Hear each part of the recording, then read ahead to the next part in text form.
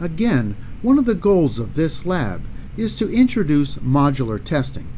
So, once the A to D converter works, your software for that works, we're going to go on and write a function called convert, which will take the A to C data and convert it into a distance, which has units of 0.001 centimeters.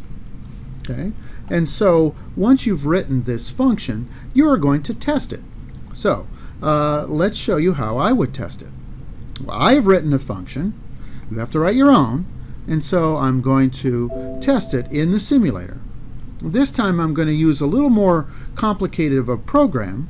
We see I'm going to use one here that initializes the A to D converter, initializes the display. This display is optional, but it is simulated. I'm going to convert the value, and then I'm going to convert that ADC into a distance, and I will display that on the Nokia. All right, so we can open up and look at the Nokia. Here, there's a Nokia. Last time we watched the ADC data, and this time I want to look at the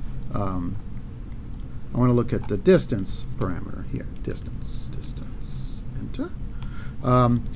As I convert it into the display, it actually also creates a string which I can look at.